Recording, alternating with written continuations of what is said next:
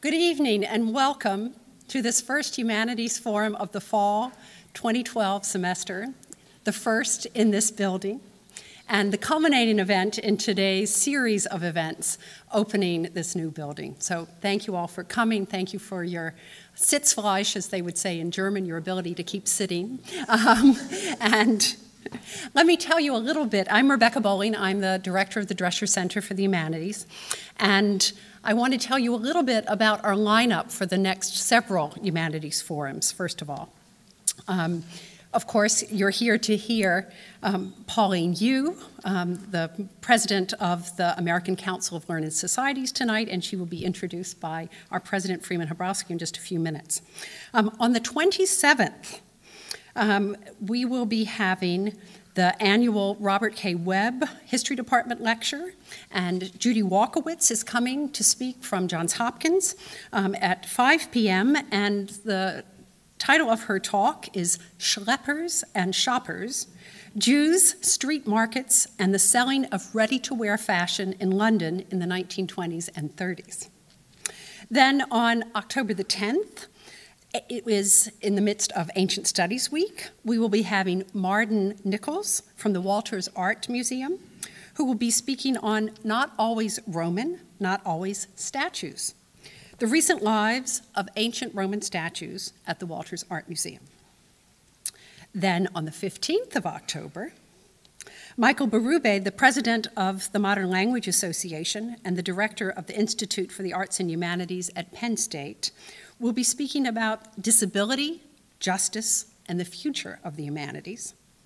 And then ending up October, and I won't go into November yet, but ending up October, on the 29th of October, we will be having Junot Diaz, who will be reading from his latest collection of short stories, This Is How You Lose Her, and that will be at 7 o'clock. So I encourage you, we've just put out some of these brochures. If you don't already have one outside the door, please pick one up. It's also online under our umbc.edu/Drescher Center website for more information on that. Now, I'd like to ask my colleague and friend Jessica Berman, outgoing chair of the English department, to just come up for just a second. And on behalf of the chairs and directors, of the College of Arts, Humanities, and Social Sciences, she would like to make a presentation. I'm not going to talk for long. This has been a long day, and I don't know how Freeman does this, to talk all day so many times. And of course, we're all excited to hear tonight's speaker. But as many of you know, John Jeffries, the Dean of the College of Arts, Humanities, and Social Sciences, and also a long-term member of the UMBC History Department, is retiring this year. So in order to celebrate Dean Jeffries and his wife, Renata Jeffries, also a long-term supporter of UMBC, and especially its arts and humanities programs, the chairs of the departments and programs in the College of Arts, Humanities, and Social Sciences have gotten together to dedicate 2 seats in the theater we're all sitting in tonight in their honor. They are seats C110 and 111, I think right in front of you. And unfortunately, the plaques are not on them yet. There was a snafu. We had hoped to just unveil them tonight. This dedication recognizes John Jeffries' important work as dean to advance the college as a whole, as well as his dedication to the creation of this building, which we've really been talking about all day. I can just say, without his efforts, we would not be sitting here. But it also reflects his clear and consistent vision kept in sight throughout his long career of the abiding importance to UMBC of research and teaching in the liberal arts, a vision also shared by Renata. This vision has helped to shape the university we inhabit today and will leave a strong legacy for its future. So let me just tell you, the plaques on the seats, when they get here, will read, Honoring John W. Jeffries, Liberal Arts Champion, from the Cass Chairs and Directors 12, and honoring Renata S. Jeffries, Stalwart UMBC Supporter, from the Cass Chairs and Directors of 12. Please join me in applauding John and Renata Jeffries.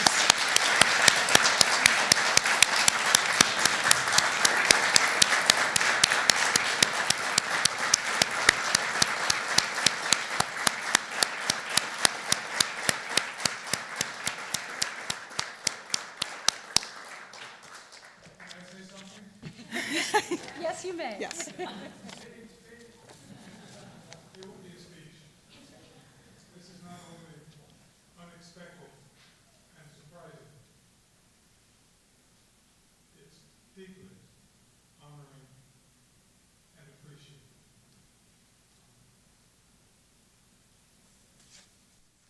The faculty and the programs and the students in this college are extraordinary in their talents and their commitments. It's been my honor to have been the dean of the college, as it was previously to be chair of the history department. But this is a wonderful thing. I'm honored and surprised beyond words. And I thank you, the chairs and directors of the college, more than I can say. Thank you very much.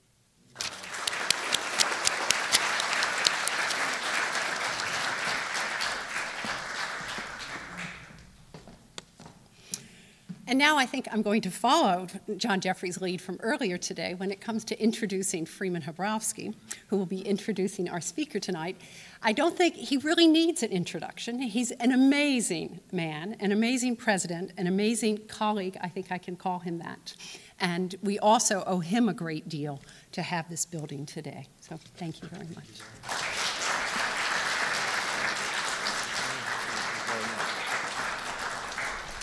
What I didn't say today is that my mother, the English teacher, would be very pleased if she were walking around today.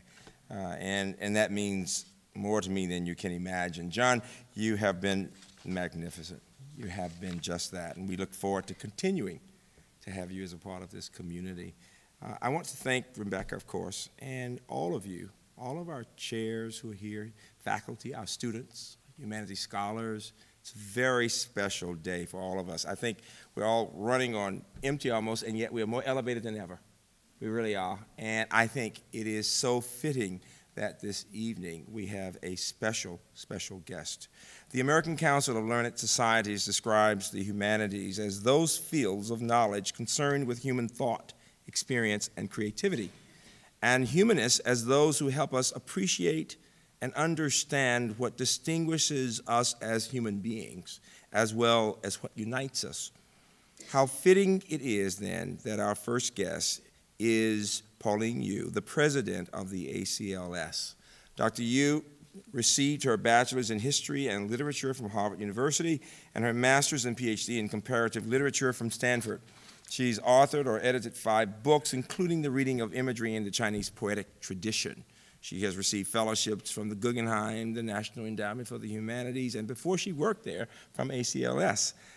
Indicative of the way she has pursued her own scholarship while advancing that of others in the humanities, she was awarded the William Riley Parker Prize for Best Article of 2007 from the Journal of the Modern Language Association of America.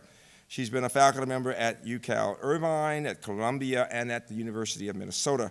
She was Dean of Humanities in the College of Letters and Science at UCLA, and also Professor of East Asian Languages and Cultures before becoming president of the ACLS almost 10 years ago. The ACLS was founded in 1919 and is a private, non-profit federation of 71 national scholarly organizations representing American scholarship in the humanities and related social sciences. Central to its work is the advancement of scholarship by awarding fellowships and strengthening relations among learned societies. It also supports scholarly conferences, reference works, and innovations in scholarly communications. It is such an honor to have her here. We had a chance to talk in the reception, and what I really liked was her talking about how we might partner and be more a part of what's going on with the organization. Ladies and gentlemen, please welcome Dr. Pauline Yu. Thank you.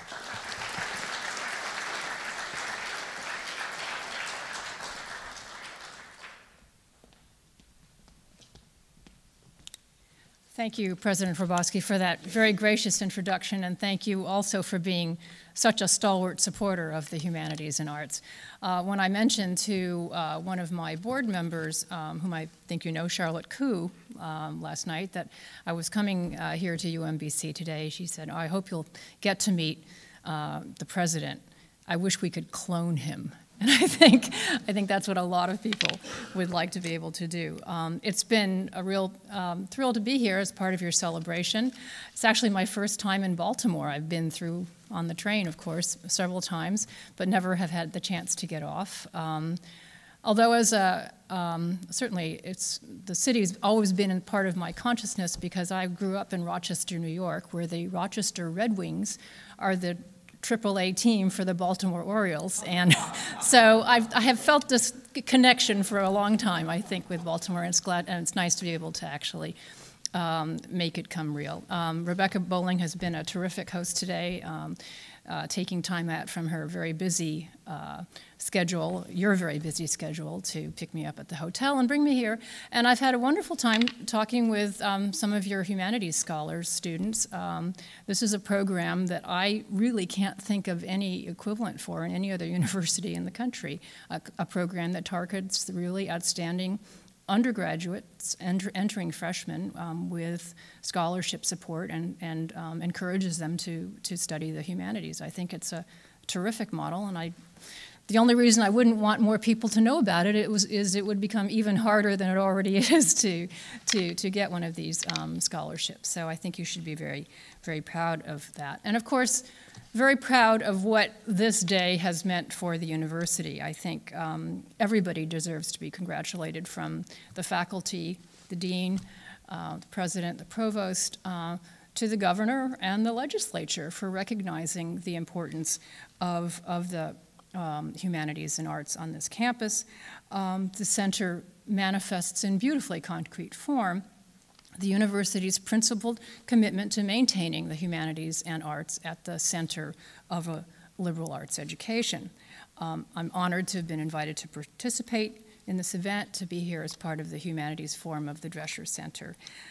There have been many intellectual and institutional innovations in the academic humanities in the past half-century, and the flourishing of campus humanities centers is certainly one of the most prominent among them, and I'm sure that the Drescher Center's teaching, research, and public programming will thrive in this new space. Now, among other things, the humanities teach us to pay heed to history, and this year we have many reminders of how the past shapes the present. We marked the 225th anniversary of the signing of the Constitution just 2 days ago.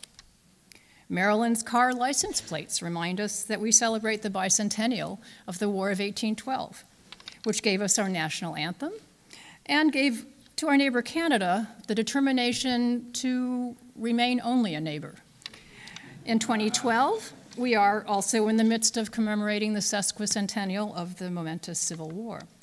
Indeed, this year's most notable anniversary is probably that of the issuance of the preliminary Emancipation Proclamation 150 years ago this week, which marked the beginning of the death of slavery in the United States.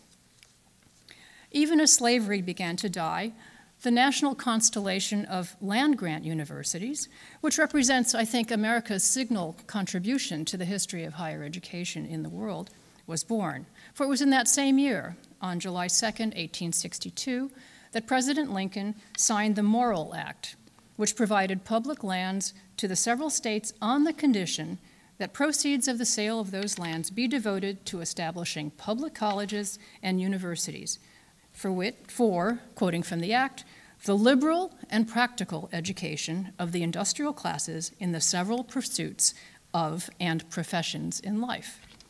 I'll repeat that with my own emphasis, a liberal and practical education.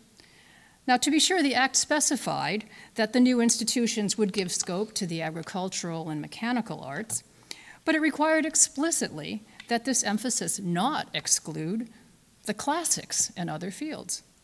We thus have, from the 37th Congress, meeting 150 years ago, the affirmation that higher education is a public good, that higher education is not mere workforce preparation, although it will certainly prepare you well for work, but education for life, and that such an education should include what we now call the humanities. Now, sadly, many of today's policymakers in the 112th Congress and elsewhere seem determined to celebrate that anniversary instead by further reducing public support for colleges and universities and promoting the growth of for-profit institutions. I think it's therefore incumbent on all of us who prize and pursue humanities scholarship to make the case for its enduring value. Now, bicentennials, sesquicentennials, and centennials may especially be on my mind these days because my organization itself, as you may have just heard, will soon be celebrating its 100th birthday. Now, I'm not sure if one were founding an institution in 2012 that one would choose a name as rarefied as the American Council of Learned Societies. In fact, I'm quite sure you probably wouldn't. My staff would certainly be the first in line for the name change. But that name made sense when we were founded more than 93 years ago in 1919, and it made sense for very political reasons. After World War I, the British Academy sought to build a new international union of national academies in the wake of the failure of the politicians to establish the League of Nations. But they wondered who should represent the United States in this new union. So Lord James Bryce, who's a distinguished scholar and the former ambassador of Great Britain to the United States, posed that question to his friend J. Franklin Jameson of the American Historical Association and said, so what would be the most appropriate representative from the United States? Should it be the American Academy of Arts and Sciences or the American Philosophical Society? And I think you're a member of both of these very august bodies. They were both founded in the 18th century. They boasted distinguished memberships, albeit selective and exclusive. No, replied Jameson, precisely because those institutions were aristocratic in their organizational character, they were not in keeping with the democratic ethos of our country. Better, he advised to form a new federation of professional scholarly societies, organizations dedicated to the advancement of learning, but open and inclusive in their membership. And thus was born the ACLS as a representative of American higher education in the humanities to this International Union of Academies, which still meets every year to this day. We began with 13 societies as our founding societies. We now have, as you heard, 71. Now, I think Jameson's response highlights key characteristics of the modern American learned society. It is voluntary in its membership and leadership. It's open and inclusive. It's dedicated above all to knowledge, qua knowledge in research, teaching, and practice. And I think this formula has proved remarkably durable and capable of growth. UMBC, I would note, also combines these values, a commitment to scholarly excellence and a belief in both accessibility and inclusivity in the pursuit of that excellence. Well, if 1919 saw the birth of ACLS, an organization dedicated to the advancement of the humanities, it must also be said that at that time a specter already haunted the humanities at the same time, the specter of marginalization. As science and research modeled after science began to reshape the American university then, so did it also influence the contours of scholarship outside of science. In surveying the history of humanistic inquiry and practice, the historian Lawrence Vasey remarked on their struggle for a precise definition, in contrast to the perceived clarity of mission in the sciences. Theirs is the story, he wrote, not so much of the creation of professions from scratch, as of the transition from an older, long-existing professional outlook and mentality to newer, more specialized versions of it. Within the still relatively new philanthropical foundations, officers also struggled to find a compelling justification for investment in the humanities that would suggest how to direct their largesse. In 1924, Edwin R. Embry, who was a Rockefeller Foundation officer, discussed the humanities as of the greatest importance to any well-balanced society, but nonetheless saw the field as one generally addressed only after more basic needs were satisfied, like a leisure time activity. He noted that the humanities and the fine arts are in danger of neglect today in the world generally and in America in particular, and that there was little concerted effort or wise giving in those fields. Plus ça change, right? Now, with the quick march of science, wrote another foundation officer, Abraham Flexner, philosophy and humanism have gone under a cloud. When they assert themselves, they are prone to do so apologetically, on the ground that they too are or can be scientific. This meme of marginalization and requisite apology remains extraordinarily powerful today. When Inside Higher Ed, it's a respected web-based journal, carried a report on the formation of the Congressional Commission on the Humanities and Social Sciences, of which I'm honored to be a member, it described the commission as an effort to put those fields on an equal footing on the public agenda with science, technology, engineering, and mathematics, the STEM fields. The story was headlined, "Yanked from the Margins," as if such location were sufficient to denote our beleaguered disciplines. Other metaphors express much the same idea. A recent article on Stanford University in the New Yorker quoted its former president, Gerhard Casper, as worrying that the phenomenal sums to be gained by university participation in the marketplace for technological innovation might mean even less funding of and attention to the arts and humanities, which are already, in his words, marked by the cliché that they are but the stepchildren of the university. And sometimes even well-meaning supporters wishing to complement the humanities or their distinctiveness supply inadvertent contributions to the same meme of marginalization. 2 years ago, the New York Times columnist David Brooks, as you may recall, wrote a piece entitled "History for Dollars," in which he sought to stand up for the history, English, and art classes even in the face of today's economic realities. He introduced the subject by predicting that with the economic slowdown, the humanities will continue their long slide out of the center of higher education. Or as he put it in the first line of the article, "When the going gets tough, the tough take accounting." Once the stars of university life, he wrote, humanities now play bit roles. There is certainly value to humanistic study, he argues. Studying the humanities improves your ability to read and write. It will give you a familiarity with the language of emotion and a wealth of analogies. But for him, these benefits are mere door prizes, for in his view, the important subject of the humanities, its distinctive offering, is the opportunity to befriend the big shaggy, his catch-all representation for the myriad aspects of human behavior that can't be explained by the natural or social sciences: love, courage, grace, delusion, dedication. Art and literature represent the upheavals of thought that emanate from the big shaggy. Studying them will open rich veins of emotional knowledge, even if, he cautions, it's probably dangerous to enter exclusively into this realm and risk being caught in a cloister, removed from the market and its accountability. Now, I appreciate anyone who recommends the study of the humanities, and Brooks is a valued colleague on the Humanities Commission, but I think he fails to account for the many connections between the highly practical and the deeply interpretive values of humanistic study. The humanities are not limited to conveying the romantic varieties of individual experience, important as those may be. The results of humanistic research connect the everyday and the extraordinary. They can be supremely practical, and I simply note that anyone who has used a dictionary has benefited from humanistic research. The humanities are systems of knowledge that enable us to explore and understand the intricacies of the world's diverse histories and cultures. That is the context of today's daily, complex, global interactions. The domain of the humanities stretches far beyond the cloister. Advocates for the humanities should not apologize, nor should they self-marginalize.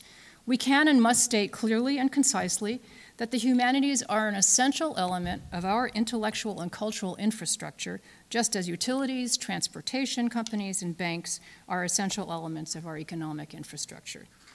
The humanities have always been integral to the university's role as a knowledge-bearing institution, as an incubator of innovation, and as an essential repository of intellectual freedom. The humanities help us understand the cultural heritage that has shaped our civilization through history, as well as what will make life meaningful and coherent tomorrow. The capacities of the humanities and the social sciences are ever more necessary in an interconnected world where individuals and cultures brush up against each other, interact, and recombine. Humanistic expertise is crucial to addressing the numerous social, cultural, and ethical questions raised in a host of other fields: public health, environmental policy, bioengineering, foreign affairs, national defense, economic development, you name it, the list goes on. Without the knowledge provided by the humanities, we would not be able to understand where we have come from, where we are, or where we are going. The humanities, that is, help us recognize our system of values, the values with which we navigate the confusion we call life. And scholarship in the humanities is extraordinarily vibrant. On what basis do I make that assertion? The evidence cascades into the ACLS offices every year, or more precisely, into our computer servers. Our annual competitions for fellowships and grants receive more than 3,000 applications and 11,000 reference letters for the more than 350 awards to be made in our various competitions, awards that last year carried a total of $15 million. Our intensive peer review structure mobilizes the essentially voluntary work of nearly 700 scholars. I serve as reviewer in 2 of our competitions, and I can assure you that it is hard work indeed, but work that leaves absolutely no doubt about the quality of humanities scholarship today. The importance of the questions posed in proposals, the acuity of the arguments made, the impressive range of the evidence already marshaled, and the expressiveness with which conclusions are presented all provide stunning evidence of the cumulative progress of humanities scholarship. Regrettably, the chances of getting a fellowship are terribly low, but that very competition, I think, affirms the depth of the quality. At a recent meeting of the ACLS board, one member who had won a scholarship, I think, fellowship about 30 years ago, and also recently served as a reviewer, remarked both happily and ruefully that there is no way that his proposal would be competitive today. As you may know, 2 colleagues from UMBC, both from the Department of History, have recently received ACLS fellowships. Professor Terry Boughton won our Oscar Hanlon Fellowship, which is awarded to support research projects in American history that make particularly intensive and extensive use of archives. The prize-winning book resulting from his fellowship, Taming Democracy, shows that the complex and contested relationship of wealth, poverty, and politics has been a highly charged current in American history long before Occupy Wall Street made the headlines a year ago. That Professor Boughton also won the UMBC 2012-15 Presidential Teaching Award shows how alive the concept of the scholar-teacher is on this campus. And Professor Anne Sarah Rubin received an ACLS Digital Innovation Fellowship. Her project, Marching Through Dixie, Sherman's March in America, poses an important historiographical question: how historical memory is constructed and perpetuated, and proposes to address it by using new digital technologies that can blend maps, images, sound, and text. It's scholarship like this that helps us make the case for the vitality of the humanities. If we are to give the infrastructure of intellectual innovation in the humanities both the attention and the resources it requires, we must be prepared to be forceful and articulate advocates. And I think there are several points that we must drive home. First, it cannot be asserted strongly enough that the humanities are research fields. They're not simply compendia of received wisdom or refined taste acquired through extensive connoisseurship. I think this simple proposition is obvious to many in this room, but it's easily submerged because the practice of humanities research is often individualistic, and the results of humanities research are likely to be presented in a narrative or an essay form that does not explicitly recapitulate the process of discovery and research as a standard in the natural and social sciences. But everything we value about the humanities, the knowledge they convey, the insights they provoke, the understandings they sustain, all of that derives ultimately from the hard work of skilled and dedicated researchers. Humanities research requires advanced expertise, exacting methods, and authoritative standards. Without the knowledge and skills of humanities researchers, our rich past would be opaque to us. As the historian Anthony Grafton of Princeton has pointed out, the rigorous methods and standards of the humanities give them a critical role in preserving the cultural heritage of the nation and world, preserving languages, preserving skill in the authentication and interpretation of works of art, preserving long-form, demanding expository writing. Of course, all of these areas also produce innovations, new pedagogies for classical languages such as Arabic, Greek, Chinese, and Latin, for example, as well as for the whole range of modern languages. but there are central humanistic skills, largely traditional in nature, such as the editing and interpretation of difficult texts in little-known languages, which American universities have fostered and preserved. My second point is a corollary to the first. Humanities research constantly renews itself, asking questions again that were thought to be definitively answered, and it transforms how we see the world around us. That transformation is consequential, and I'll just give you one sesquicentennial example. In the past 50 years, an efflorescence of scholarship on race in America has revised in significant ways how we understand the Civil War.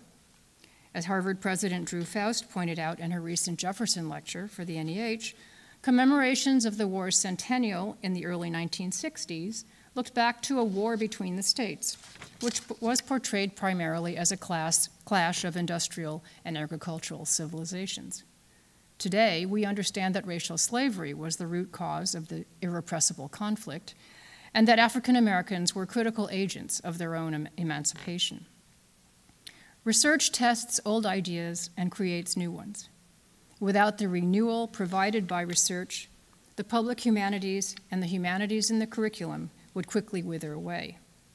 And I don't need to tell you that a distinctive feature of humanities research and almost all new knowledge produced through it is that it's largely a public good, yielding little commercial gain to its creators.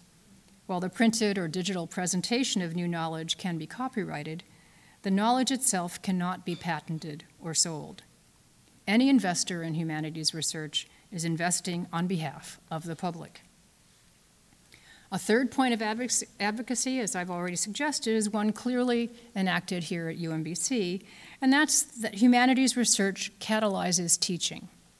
Just as students who directly engage with faculty have a better educational outcome, faculty who directly engage with what they teach provide a better education.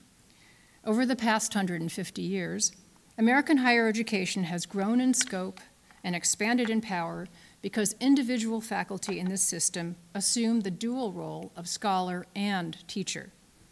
This paradigm, so deeply assumed in the United States that it's often implicit, posits that there is no disconnect between research and teaching, and that scholar teachers whose intellectual horizons are broadened by research are best able to educate students, expanding their intellectual horizons and inculcating in them the same habits of lifelong critical inquiry that they practice themselves.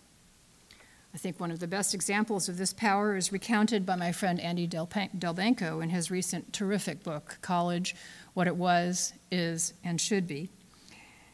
As he says, when the noted art historian Meyer Shapiro would lecture on Cézanne to his students at Columbia, they are supposed to have said, "Whatever he's smoking, I'll have some." Point 4, the humanities undergird democracy. I think this point was made very effectively by a faculty committee at UCLA, this is after I left, which recommended the development of a humanities institute on that campus a few years ago. And let me just quote at some length from their report. The humanities constitutes the core of the liberal arts. The artes liberales, which might be translated as the arts of the free, are sometimes cast as a costly luxury for those fortunate enough to evade honest toil. This criticism assumes that the relevant freedom is economic. But the fundamental concern of the liberal arts is intellectual freedom, which, we may note, regularly leads to and protects political and economic freedom. A liberal arts education then takes its place alongside the military, a free press, and constitutional law in securing a free society. If it is a luxury, it is a luxury as modern medicine is a luxury, a large-scale institution that emerged only as the result of centuries of development, whose goal is the preservation and enhancement of human life and human dignity. Higher education, with its aim of improving the human mind, culture, and communication, will inevitably produce graduates who are well prepared for a changing, flexible, global marketplace. Our goal, this is at UCLA, is not only to prepare students to enter the marketplace and take their station as productive employees. Rather, our goal is also to produce educated human beings capable of understanding and shaping both the marketplace and society at large, intelligently, creatively, insightfully, knowledgeably, and independently as they see fit. Luc Menand, professor of English at Harvard and staff writer at The New Yorker, maintains that the academic's job in a free society is to serve the public culture by asking the questions the public does not want to ask, by investigating the subjects it cannot or will not investigate, by accommodating the voices it fails or refuses to accommodate. Academics need to look to the world to see what kind of teaching and thinking needs to be done and how they might better organize themselves to do it. But they need to ignore the world's insistence that they reproduce its self-image. I think the questions Menand refers to are precisely those posed by the humanities. Democracy is grounded in the ability to ask them and to be able to evaluate critically the answers to them, to be able to tell the difference between an argument supported by evidence and an opinion.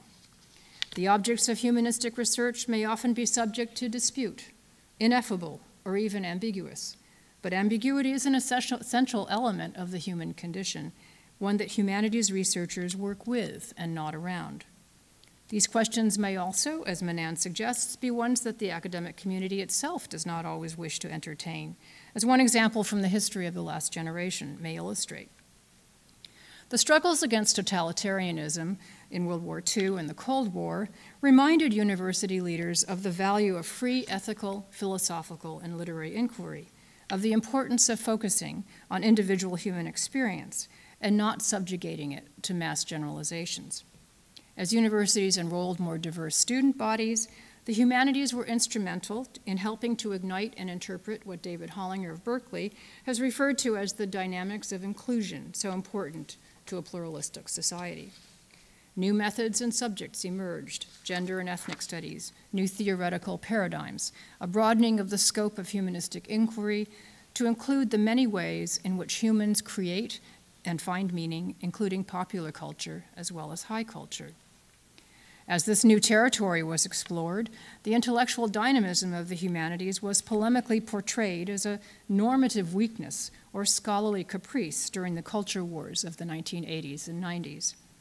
In 1997, Princeton University Press published a book with a title that is both arresting and plaintive. "What's happened to the humanities?" they asked. The title sought to capture the discomfort and uncertainty some observers felt with the new methods and subjects introduced into humanities studies in the previous 30 years.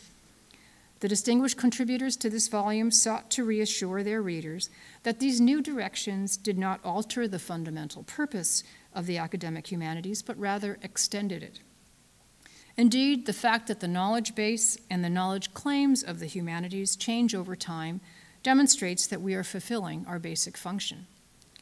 As Patricia Meyer-Spaks has written, the study of the humanities reveals in new terms, terms that we can recognize, the enduring vitality and meaning of past achievements. And it encourages the fresh energies of our immediate culture, new ways of thinking, new objects of thought. As our lives change, so do the questions we have of the past. Just as science advances by discovery, the humanities build new knowledge by interrogating old ideas. At ACLS, we have documented that change over the last 30 years through our Charles Homer Haskins Prize Lectures, delivered at our annual meeting each May. You can find these on our website, acls.org. You can find all the texts of every lecture given are there, from the first one in 1983 given by Maynard Mack in the Department of English to the most recent one delivered by Joyce Appleby in Philadelphia last May. Each year, delegates from our learned societies select a distinguished senior scholar to deliver this Haskins lecture, asking her or him to reflect on a lifetime of work as a scholar, on the motives, the chance determinations, the satisfactions and the dissatisfactions of the life of learning, and to explore through one's own life the larger institutional life of scholarship. The resulting intellectual autobiographies, I think one scholar, Riley, referred to his as an auto-obituary, collectively limn the changing intellectual landscape of the humanities, both the slow evolution of new ideas and the sometimes tectonic shifts in how academic life was organized and populated.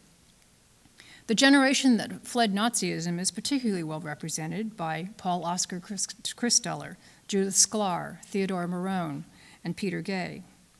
The historian Karl Schorsky was one of the several distinguished wartime researchers who found the World War II Office of Strategic Services, the OSS, to be like a second graduate school.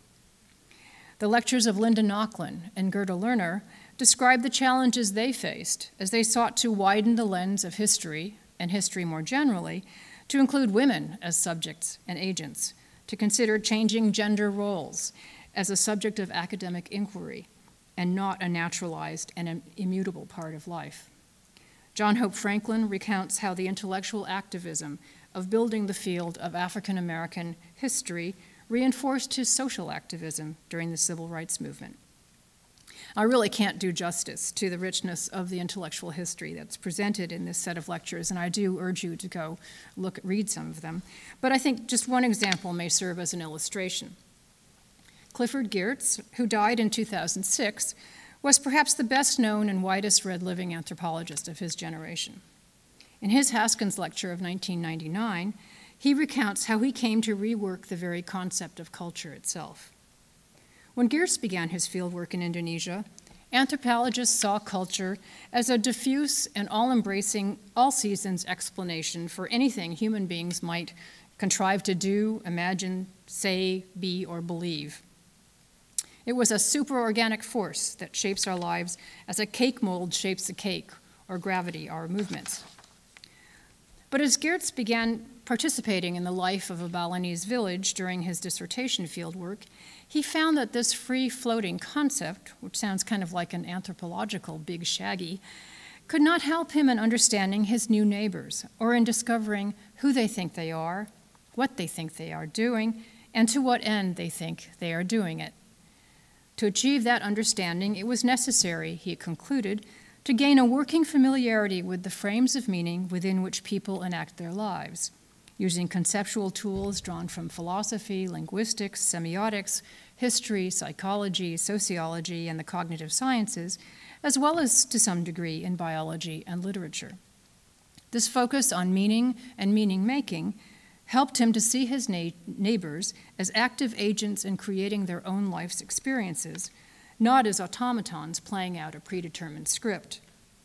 Geertz's powerful new conceptualization not only moved symbolic anthropology to the center of intellectual life, but it also highlights the once central object of all the humanities, understanding how humans create and express meaning. The emergence in the late 20th century of new objects of study and new angles of vision, most notably an attention to peoples and social processes heretofore ignored, prepared the humanities for their public role today. When the Harvard professor Howard Mumford Jones was chair of the ACLS board in the 50s and 60s, he could confidently refer in a book he wrote about the humanities, which is still one of the best accounts of their importance, as one great society. He was speaking, after all, of an era when ideological unity and demographic homogeneity were arguably more the norm than the exception in American higher education. But today we need to understand the many great societies that make up our world, their cultures, histories, and particularities. We need to understand the particularities of diverse human experiences, as well as the interconnectedness of those experiences and our one small world, however fraught and tense these connections may be. These specificities of culture persist in demonstrating their enduring power, and the humanities have a special role to play in enhancing our interpretations of them. And this is my fifth point of advocacy for the humanities, their crucial role in providing the means with which to understand the world we inhabit. It is the humanists' insistence on local knowledge that can help to focus and clarify the vision of an otherwise monocular globalizing lens. Ever since the tragedies of September 11th, we've frequently heard the phrase, "now more than ever," used to advocate the need for sustained study of languages and cultures other than our own. But hasn't the imperative always been there, as well as our central role in responding to it? I've often quoted the sociologist Nancy Ruther, who said, "Higher education is an aquifer, not a spigot. Colleges and universities, she argues, cannot be built in response to immediate needs, as the spigot someone can turn on for the expertise they need at the moment, but should be conceived as a deep reserve, built up slowly and sustained over the long term on the assumption that those specific needs will arise. They cannot be anticipated. Global education takes time and commitment. Deep knowledge of particular parts of the world cannot be produced overnight, as Mary Louise Pratt, the former president of the Modern Language Association, has written. It has to be built up over years, supported through real relationships with people and institutions abroad, passed along, invested in, and valued independent of the contingencies, fears, and passions of a moment. And that is why no understanding of the globalizing world, I think, can be achieved without a sustained commitment to humanistic study. This is a process that has taken much time. In looking at the history of the growing internationalization of U.S. higher education, one can identify a number of stages. An early and necessary step was to include the wider world in the university's curriculum and research program in the first place. You might call this We Study You. ACLS, I'm proud to say, played a not insignificant role in this process, both by bringing people together who shared a commitment to area studies and by supporting their research enterprise. It took considerable effort, beginning in the early 20th century, to build within U.S. higher education capacities for the study of the world's histories and cultures, and it was certainly a joint project of philanthropic foundations, the federal government, and universities themselves. After World War II, this paradigm of We Study You was expanded to We Help You through exchange programs, educational development assistance, and support for foreign students to come to U.S. universities. Toward the end of the 20th century, We Collaborate and Partner with You emerged as a new paradigm, as the infrastructure of international scholarship became sufficiently robust to support borderless research networks. Today, as we observe the proliferation of efforts to create a multinational university on the part of many institutions in the United States and elsewhere, I think one can conceive of them as representing the next logical step in this history of academic internationalization, at the core of which lies the insight that we are you, and that in the future the work of creating, transmitting, and conserving knowledge must not be compartmentalized in separate national silos. Within these transformations, however, I think it's also true that the rest of the world has come to recognize that the manifest strengths of the American university, central among them its historical commitment to the humanities and the liberal arts, have made it a true global exemplar, even as current fiscal stringencies are pressing hard upon it. That the U.S. system of higher education is actually at the apogee of its worldwide influence, while increasingly undervalued at home, is, to say the least, ironic. Even as public disinvestment in higher education continues apace here, many national educational systems elsewhere are aspiring to and converging on American models. Observers in the United States have witnessed the astonishing expansion and ambition of higher education around the world, especially in Asia, with a raft of mixed feelings. But I think we may be heartened by the positive valuations of the humanities in the patterns and predilections of the global university. Richard Levin, the president of Yale University, has documented in a recent article what he identifies as the rise of Asia's universities.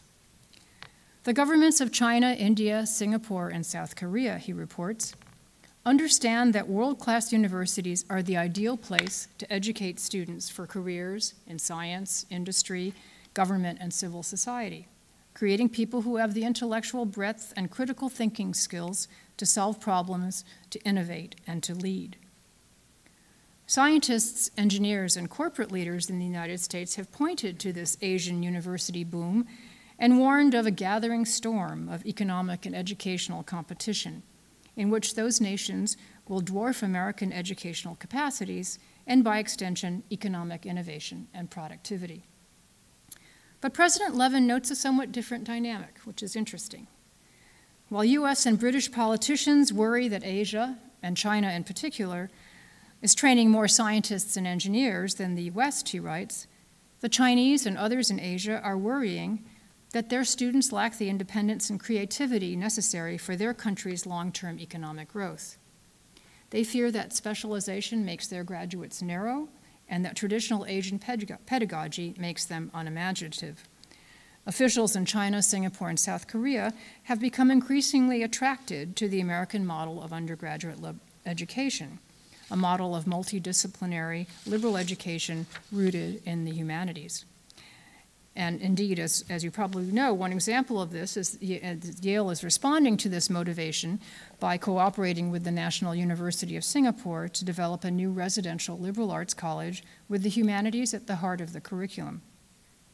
Now, it's certainly a complicated undertaking, but I think that the truly bilateral thrust of the questions they are asking as they shape their new curriculum, which do not assume the supremacy of Western theoretical paradigms, may represent one of the most truly comparative ventures in cross-cultural study that we will be able to witness, and I think it's a path-breaking effort that is well worth watching. In China, part of the zeal of university leaders for a well-balanced university with a strong liberal arts component derives very much from experiencing what actually happens when you divert higher education from its humanistic core. Professor William Kirby of Harvard has described that history, which portrays the desperate cul-de-sac that is the destination of university systems that marginalize the humanities to the point of extinction. In an article entitled On Chinese, European, and American Universities, Kirby takes note of the contemporary global ferment that I've just referred to in higher education. Universities are expanding, changing their curricula, extending their reach in all three regions, China, Europe, and the United States. In China, that expansion is taking place on an epical scale, a revolution in mass higher education that dwarfs that of the United States in the 1950s and that of Europe in the 1970s, he writes. By 2020, China aims to enroll as much as 40% of young adults in colleges and universities, and Chinese universities now lead the world in the annual production of PhDs. Kirby correctly states that this enormous growth is a welcome challenge to American universities, a challenge for both competition and cooperation. But as he stresses, this is a competition among institutions, not among nation states. Harvard, Oxford, Beida, Todai, Berlin all confront the same question. How do we ensure that even though our universities will still be based in a home country with national responsibilities, we also fulfill our international responsibilities, training students who will be citizens of the world? One of the most effective answers to that question, it turns out, is to place liberal education and the humanities at the core of the university. Kirby finds great global interest, especially in China, and this echoes what Levin was saying, in what may seem a counterintuitive move of stressing these values in an age increasingly dominated by science and technology. The ideal of a broad general education is, of course, nothing new to Chinese civilization, even if the label comes from the West. Traditional Chinese education demanded the deep immersion in and continue in conversation with the classics of Chinese philosophy, literature, and religion. As Kirby puts it, China is the world's longest continuing civilization with the longest continuing sets of philosophical and literary traditions. The study of that tradition defined not only what it meant to be a scholar, but also what it meant to be powerful. But after the fall of the Qing dynasty in 1911, Chinese education was reformed as part of a state mobilization for international competitiveness. Mathematics, science, and engineering became the sole focus of the curriculum. Arts and culture were to be firmly subordinated to the purposes of the developmental state under both the nationalists and the communists. By 1949, Kirby notes, less than 10% of the graduates of Chinese universities graduated with degrees in humanistic disciplines. The communists then took that number to the vanishing point.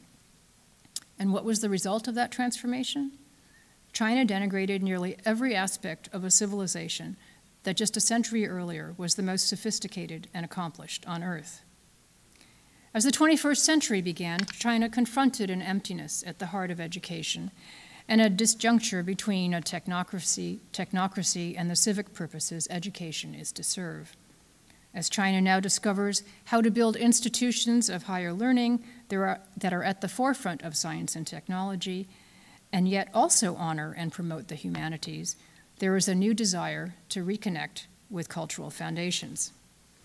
This is why, Kirby tells us, that statues of Confucius are now replacing statues of Mao. Even though, he adds, their works may still be equally unread. Now, I'd like to move toward a somewhat less qualified conclusion with a final centennial reference. In 1912, the British statesman Viscount Richard Haldane, one of the founders of the London School of Economics and Political Science, published a series of essays entitled Universities and National Life, in which he argues that to maintain the university at a high level is an act of high patriotism on the part of the citizens, for it is in the universities that we see how the soul of a people at its highest mirrors itself. With the university's increasingly global footprint, the correspondence between national ethos and the scholarly community instantiated in it becomes more complicated, but also more dynamic. It becomes all the more necessary that the critical and interpretive power of humanistic inquiry be recognized as lying at the heart of the global university. As the Czech statesman Václav Havel put it several years ago in The Art of the Impossible, the world cannot just be explained, it must be grasped and understood as well.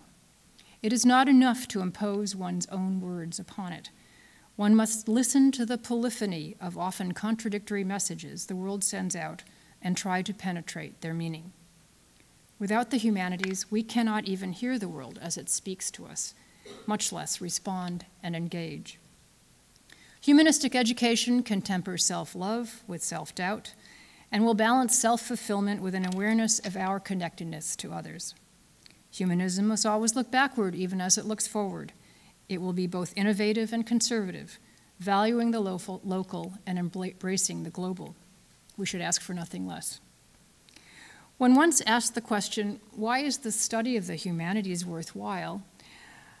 An Australian friend of mine answered by comparing that enterprise with astronomy. Our society invests relatively heavily in the technology and expertise needed to see ever deeper into the skies. Why do we do so? There are many practical motives, to be sure, but the most basic reason is the simplest. We want to understand our place in the universe. And so it is with research and education in the humanities and social sciences. Our students deserve the opportunity to reach that understanding, and our faculty colleagues deserve the research opportunities to improve the knowledge on which it is based. I think that's a bright spot on the horizon and a grand project for our advocacy. Studies in the humanities pursue relentless inquiry into the question of value itself. Human beings seek and create meaning and value in language, literature, art, music, science, and in their very history. Students in the humanities, whether undergraduates in the classroom or faculty engaged in research, work constantly to understand, interpret, and question those values. Adhering to that fierce discipline may seem an ivory tower, cloistered exercise, but one need only read the financial pages to be reminded of the cost of not scrutinizing surface value. Some may be discomfited that the humanities often unsettle conventional worldviews, but that is how we make progress as a nation, as nations, and in the world. A world, a public culture, or a university education without the strong and central voice of the humanities would be impoverished and diminished. The reverse is equally true. The academic humanities, without strong public rapport and colleagueship within the university, will deserve the marginalization those absences will assure. So we must assert the case, we can assert that case, and we can do so without apology. Thank you.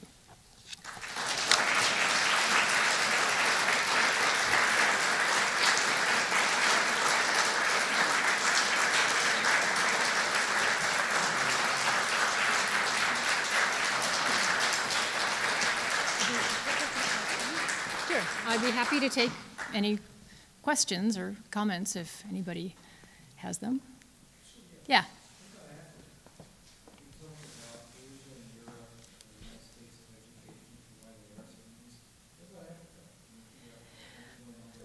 That's a very good question. I wish I had the answer to that, and perhaps somebody else here does.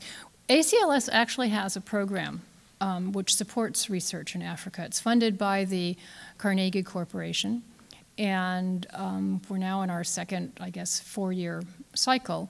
And we're supporting graduate students writing their dissertations and young faculty who have research projects. I guess what I would say about African higher education was it was interesting to go there with a model of how you would conduct a fellowship competition that was very different from how they might conduct a fellowship competition. Basically, we had to persuade them that this was an open competition. Individuals wrote their own applications. They did not have to be recommended by their advisors, by their superiors, by their presidents, by their deans, whatever. This was a novel proposition, and it took, in other words, it's a very top-down structure. And one way in which we tried to get buy-in into the whole process was actually to invite the deans and provosts and whatever to be part of our advisory committee and some of our selection process. And so they sort of could see how you might do things otherwise. And I don't know if that's going to tweak sort of the way in which some things transpire there, but I mean, certainly it's not gone unnoticed. I will also say that most of the projects tended initially to be much more policy-oriented than perhaps one would see in American competition, and that, I mean, clearly there are very demanding issues of policy that need to be addressed, and I think the pressure had been on scholars to try to solve those current problems, and I guess what we've done is given them a little bit of freedom to kind of step back and perhaps see those problems in a larger context and whatever. That's all I know about the situation of higher education in Africa. We've only worked with universities and faculty in 5 countries. The Carnegie Corporation, because of the, I guess, the conditions that were set up by its founder, can only give money to countries of the former British Empire. So that was not our plan, but you know, sometimes we have to bend to other circumstances too. But it's an interesting experiment. I wish I knew more. I think there are people who do know more than I do, and I should find out. Yes. I'm actually a mathematician, Mm-hmm. and I was wondering, there are several new things that I've been learning about collaboration between the humanities and mathematics. Mathematics, of course, is often thought of tool, it's a sort of service area almost, Mm-hmm. serve various fields. Many years back, biology was mostly experimental, and it's becoming, you know, there's more and more math theory in that. So I'm wondering if in the future there are more collaborations with a field like mathematics. Would you consider that apologizing, or would you support it? I would absolutely support that. I mean, we actually at ACLS have a fellowship program that is specifically for collaborative research. I mean, I think there are. I myself, you know, would find it hard to imagine a specific example of that. I think we need to make space for that. No, I think that by no means is apologizing for the humanities. I think it's very much reaching out and sort of asserting the connections that can be made between the humanities and other fields, and I think that's all to the good. Pauline, you mentioned Charlotte Kuzman from the National Academy of Sciences. Yes. She is on your board. It's good to hear that.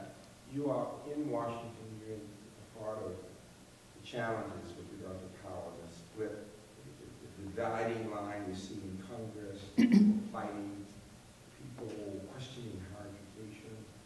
How is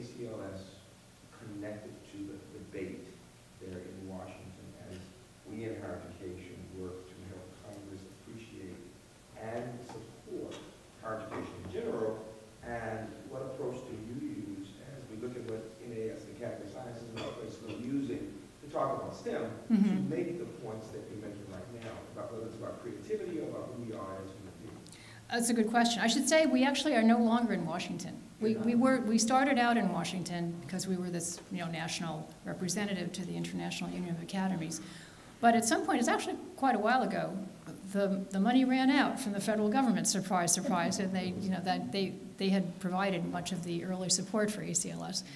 And ACLS, this is back in the late 50s, was on the verge of bankruptcy. So the then president, Frederick Burkhardt, was a wonderful, wonderful scholar, said, well, I'm going to go where the money is. He moved to New York because the foundations were there. Because the government already had proven to be maybe not as interested in supporting the humanities as they were becoming interested in supporting the sciences.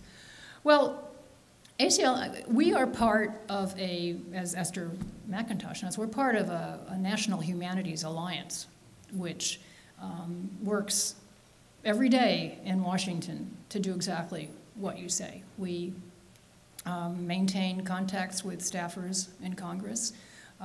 We work to support the budget of the National Endowment for the Humanities. We have a Humanities Advocacy Day once a year, which is usually in March. We'd love to have people from UMBC be part of this army of humanities supporters going to visit their legislators and providing examples, making the same arguments that I'm making, providing examples of projects that have been supported by federal dollars, reminding people of the importance of the humanities to maintaining civically minded civil society. This is an effort that can never have enough people involved in it, and I think we see ourselves as part of this alliance that includes many professional organizations and many colleges and universities who work together. It is. Someone once said in the Confucian Analects, it said, "Is Confucius the guy who knows something's impossible but he keeps doing it?" And so I think sometimes I feel that advocating the humanities may appear to be very difficult, but that doesn't mean we don't keep doing it. Just a comment, because I want my colleagues to hear me saying this. One of our challenges will be to help not only the legislature, but potential donors. Yes. Hear some of the arguments that we use. I love the language that said investing in the humanities is investing in the public. And I think we can all begin thinking about ways of using that language as I bring people through this building and talk about, that the freshman humanities scholar, it just so happens that the family said they understood the need to support the humanities. And from Harford County, it was wonderful that they would. But to find more people who will understand that and to hear our examples and stories and language that can get them thinking about it. My ultimate goal, I want everybody to hear it, but everybody to see the idea of somebody giving us enough to talk about even endowing the building, having the name of the building. It takes time, but it takes visits and discussions, seeing students and faculty, seeing the research they do, the difference it makes. And I think your being here really does give us a chance to begin thinking about who we are as a community, what the humanities will mean now and in the future for this institution and for the state and beyond. Thank you. I mean, I couldn't agree more about the importance of the humanities to a university like this one. I think, and I should say, I hope no one took me as arguing against supporting the sciences. This is a question of what is indeed a comprehensive liberal arts education and a fully integrated society. It is true that what we're advocating for when we go to the Hill is for a budget that is less than 1% of the amount of money the government gives to the sciences. So it's not that much, but it makes a huge difference. And I think we just have to keep arguing for it. I think one of the challenges that we all face is that people, it turns out they really love the humanities. They just didn't know that that's what they were. It's sort of like the bourgeois gentleman in the Moliere play. You know, he said, "What? I've been speaking prose all my life." You know, so, you know, it turns out I love, you know, I love going to museums. I love reading literature. I love, you know, reading about literature. And of course, there's nothing in that experience of art or literature that hasn't been enabled by the scholarship on the art and literature that you're reading about. And I think eventually it dawns on some people, and that's, you know, that's when we get the donors. Yes? One of the points that I got from the lecture was the idea of embracing the ambiguity of the human condition. Uh-huh. And I've just sort of been playing in the back of my mind on what that means, and I was wondering, does that logically lead to an evolving ethics for humanity, or does it mean that there is no common ethics in our human experience? You know, that idea of like ambiguity of the human condition. Right. If the human condition is ambiguous, does that mean there are no clear ethical guides for the human race? I didn't mean to say, excuse me, that was, what did I lose? Oh, my paper. I didn't mean to suggest that I mean the human condition itself is ambiguous, although it may well be. I think my point was that there are so many questions that we address that may seem, that may be less clear than others. And certainly, I think everything is, you know, I was just listening to a piece about how freedom of speech, you know, even that thing is ambiguous on what it actually means from culture to culture, right? Yeah. So, I mean, I think I understand what you mean by the ambiguity, and I think it challenges us to look at each phrase, like the, you know, freedom of speech in a more critical way in terms of what I have is what I assumed. Is that the only way of looking at it? But what I was trying to connect to was, how does that connect to any global ethics? Well, I think it means that you have to, I mean, it obviously means that the whole discussion is much more complicated than some people would want it to be.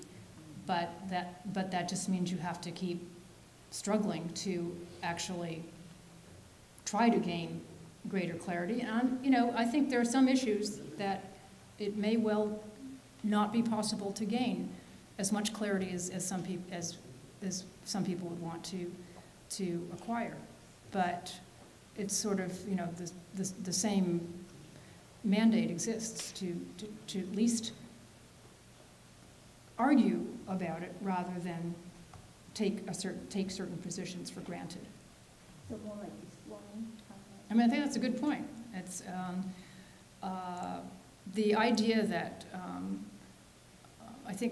I mean, this is sort of what teaching is all about too, isn't it? I mean, you know, that there aren't that many questions in the humanities that are as clear as they might be in some other fields, and that's what makes teaching so challenging. I think it's Andy Delbanco in his book again says that that's what the classroom is, kind of this rehearsal space for democracy in that respect, because you would hope that students will speak with civility, will listen to each other with respect, will come to know the difference between an argument that is supported by evidence and something that's an opinion. I quoted him when I was speaking earlier.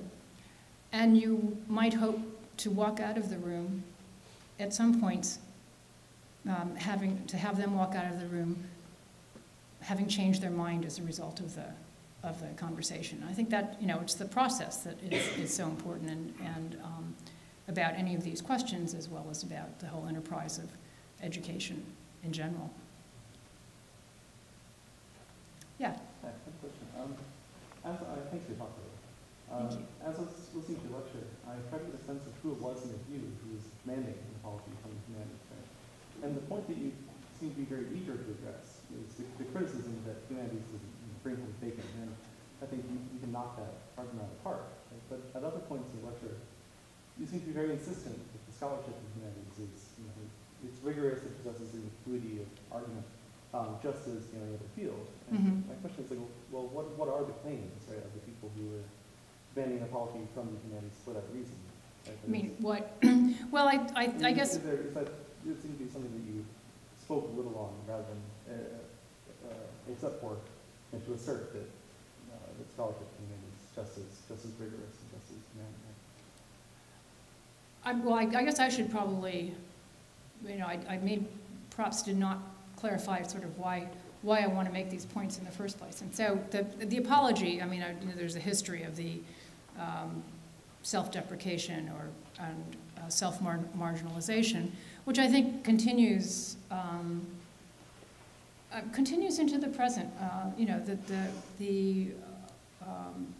In the sort of negative comparisons of that humanists will often make of themselves to people in other fields, or just the constant mantra that the humanities are in crisis. And the humanities have always been in crisis. Higher education has always been in crisis. That's nothing new, and I don't want to to bash the humanities in the way that many humanists often do. Now I've already forgotten the second half of your question, which was what am I? Well, so what is the substance of the claim? Oh yeah, you mean the why? Is that something that humanists want to take head on? So like issues like the so-called hoax come to mind. If you're serious about scholarship, right? How do you negotiate that tension, right? When you know that. Well, I guess what I'm concerned with is the argument on the part of humanists themselves that, in fact, they don't do scholarship. That they don't do research. And in fact, that because, and whether this gets back to sort of David Brooks' argument that, what they do is something much more squishy or whatever. Yeah, we deal with a lot of squishy things, but, we do them in ways that I think, are, in fact, much less squishy than he would suggest that they are. And that's all I was saying. I think that humanists themselves do not assert the sort of the research side of what they do. Often what you'll find is that they'll say, well, yeah, we're really good at teaching. And so the justification, and this is true, humanists are really good at teaching, but it's not all that they do. And of course, good teaching, I would argue, is inextricably connected with strong research. So I don't want to push the point too far. I'm just trying to argue against what I think are sometimes invidious statements about the humanities that are not helpful in the larger case. Yeah, there's a hand back there. I can't really see it. In reference to the past couple of commenters, actually I agree with you that sometimes the questions and the subjects that are broached by the humanities can seem more intangible. But I think it's also a mistake to word them as less clear-cut.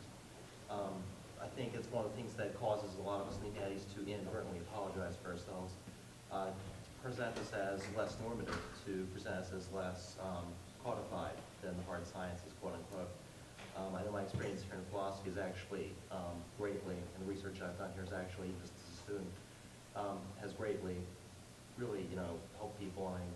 People I've worked with see ethics beyond global, beyond national, beyond disciplinary lines. I think one of the things like the philosophy, it helps you see where certain disciplines and where their revelations and where their conclusions fit in the greater scheme of things. It helps you see where things fit in. And the work you do, just because the work you do in different humanities, it doesn't have to be any less, quote-unquote, normative or clear-cut or precise than, say, physics or mathematics, even if you're dealing with something as broad as ethics. Some of the questions you can ask, and focusing, especially with research, can be clear-cut. Depending on how you word them and what facet you're looking at. So I really think that's one thing I'd like to see, with more presentations and with more the way humanities are taught and represented. have to worry about being, less broad, but, just more focused. I don't see any reason we need to sort of counter any idea that more or less normative or effective in that sense. I didn't hear everything you said, but I think I Covering from the cold, sorry. Yes. I just wanted to continue on the sort of the line of what kinds of research we do and what you might say is one of the causes of the marginalization and the lower evaluation, let's say, of humanity. And I don't agree that many of us say we're not doing research, and we don't think the research we do is very important. Certainly on this campus, I think there's a strong emphasis on what we do as research departments. Why it's valued is very simple to me. We contribute less to the bottom line than the STEM programs do, and then many of the social sciences do. I mean, it's kind of direct as to how much profitability you can get from the study and the research in the humanities. Secondly, if I can point to sort of the research we do in our department, which is modern languages, linguistics, and intercultural communication, where we bring research in foreign languages together with our issues of intercultural communication. And here we have to look at problems within the humanities in terms of posing relationships, interrogating power. And that's an important thing that we do in the humanities. And if I can put a specific example, intercultural communication simply deals with any case of human cultural contact. That's the simple basis of the definition. That can go from the most violent, like the invasion of Afghanistan. It's a very clear example of intercultural communication. And there are, in fact, humanists, anthropologists, who participate in the human terrain specialists, who basically go in and get communities, find out what the communities are like so that they can be better dominated or killed, but in a more culturally sensitive way. On the other extreme is those of us who are trying to find the basis for some sort of constructive, transformative, progressive intercultural communication, intercultural interaction that involves not just human cultures, but it involves the connectivities between ecological systems and human cultures. And a lot of what we learn about that comes from places, particularly in Latin America, where it's highly developed. And so we go there to try to learn and translate some of the ideas that come from there in terms of the interrogation of power. Because as long as the power relations stay the way they are, humanity's role is going to be developed. We have to aim for cultural, political, and economic equality. It's utopian, but that has to be part of the goal of what we do. And that, in any case, in our area, is a very concrete aspect of the kind of research that we do. Well, I think your point that this is research is extremely well taken. The reason I guess I sort of got on this, what inspired this is there was a panel at the American Philosophical Society a few years ago on the American Research University, and everybody on the panel talked about, it was on Jonathan Cole at Columbia wrote a book on that, and everybody on the panel talked about research only in terms of science. And so I just said, I raised my hand and said, what about the humanities? And Hannah Gray, who was the retired president of the University of Chicago and a historian herself, said, well, humanists are good at teaching.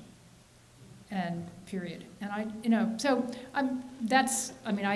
I wasn't getting into specifics of, what sorts of research count as research, as simply wanting to say, the ways and the things we do and the questions we ask are research questions. And I think you've given examples of different ways in which that can take place. Well, I think that FDU has inspired us to ask lots of questions.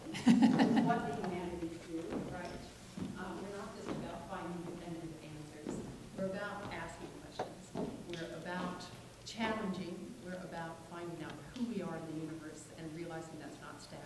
And I thank you.